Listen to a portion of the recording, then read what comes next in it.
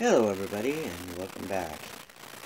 Today we're going to talk about a different world of magic in this story than most that you see. Now, usually in fantasy you see magic being portrayed as in forms of just like, let's say Merlin or Gandalf from the Lord of the Rings. Or sorcery is like wands, spells, charms, and all that crazy stuff. Well, it's not quite the way it works here in the world of Dark Ronin. Dark Ronin, when it comes to magic, is more a intellectual tool.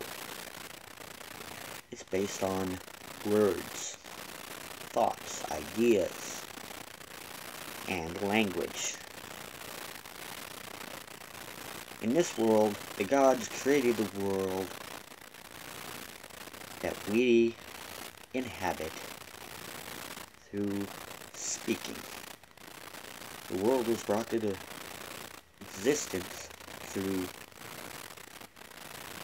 the script, so to speak, of the gods. They spoke it out, it happened. And lo and behold, the world was not much different than you would find in the Bible, only it's a dual God. Two gods, not one. One male and one female. Which both represent mother and father, which is the name of the gods. In every language, it translates to mother or father. Now, when it comes to using magic, in the time before the war, the angels walked among men, demons walked among men, and magic was around all the time. The angels were using magic, the demons were using magic, angels were teaching magic to some of the humans who are smart enough and powerful enough to handle the strain and the sheer magnitude of the power that words, thoughts, and ideas actually possess. In order to use magic, you have to understand fully what you are attempting. You have to understand what can go right, what can go wrong. In every scenario, it can be used or cannot be used. It is very, very tedious in preparation, because in order to use magic, you have to absorb as much knowledge as, well, in the case of humans, humanly possible. You have to know quite a lot. Not just about magic, but about everything. The world, people, angels, demons, how things work, nature itself, the laws of the land, and not just talking about policemen here, we're talking about the laws of physics, laws of everything that govern life. The understanding of the life allows you to utilize magic to its fullest potential if your intentions are made clear, precise, and you fully understand it. So this is what makes this part of this story rather unique. Now, language is kind of in two forms on Earth for humans. You got voice, and you got the written language. Reading and writing and speaking. So, man's power with voice and of writing brings forth the major saying that everybody uses even today, that the pen is mightier than the sword. Because the use of language in appropriate ways will get you beneficial results. Use of magic in dark means will get you horrendous results. But you won't get any results at all if you literally do not fully understand what you are doing. So in the case of having Vex pop in as the sorceress, makes sense here. Since, after the war, angels and demons were sealed away from being able to fully affect human beings. Of course, this did not affect beings such as Vex, the lesser angel, or the many still remaining lesser demons, considering that both lesser demons and lesser angels are both part human, and therefore to seal off them wouldn't entirely work, because the human elements still remain. And how lesser angels and lesser demons manage to remain is the fact of their humanity, or part of them is human. They still have human emotions, they still have a human mind, they still have a human body, and still have, to a certain degree, human faults and failures. However, unlike humans, they're about closer to about 3 times stronger than humans when it comes to damage. They can dish out a lot of damage, and they can take just as much damage, which makes it very hard to kill a lesser demon and a lesser angel.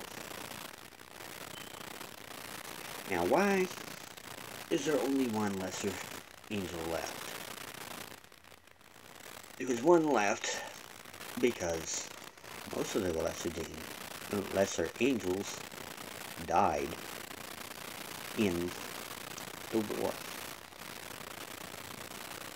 But the remainder, except one, got invited to the heavenly realm. So, one remained, Vex, the guardian. The one female angel, well, lesser angel, to handle this deal. Angels, unlike lesser angels, know everything. They know the future before it happens, and they know the past. They know everything. They know everything that the gods did as to the earth from the moment they were conceived onto this earth. Before they were conceived, they have no knowledge. However, they understand the gods. They can commune with the gods, even though the gods no longer commune with the earth.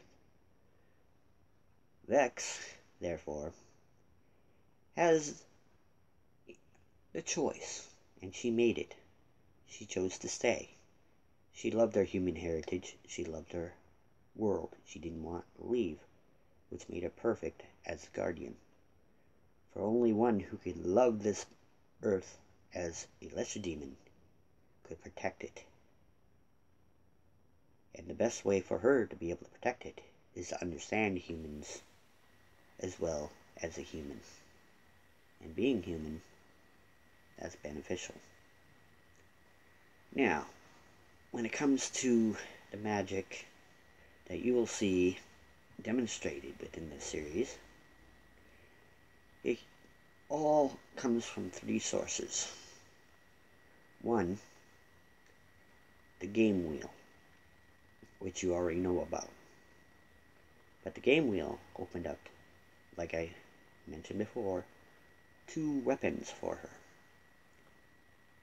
The book of games, which explains the contract and everything relating to the contract, as it is and still is ongoing. And the other is the book of knowledge, which allows her to have the knowledge of everything under the sun up to the moment she is standing there, and as it unfolds. Because both these books are ongoing. They're self-writing. They write as it exists. As it comes into existence, it comes into the book. And these tools help her understand everything up to that point. But everything after that point depends on the team. And the team is what makes the real magic happen in this story.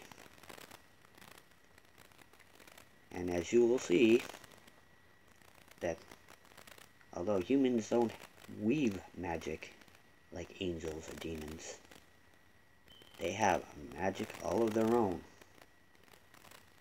Love, relationships, intelligence, and ego. But most of all, they have free will. Unlike angels and demons, they follow their created instincts. They are highly sentient, but they only make choices within what is allowable to them. Humans make choices whether they make sense or not. So, we will continue on the next one with weapons. And the weapons of choice for this game, outside of the human weapons, are forged of steel, except for Vex's. And we'll get to those soon enough. This is our top, signing off.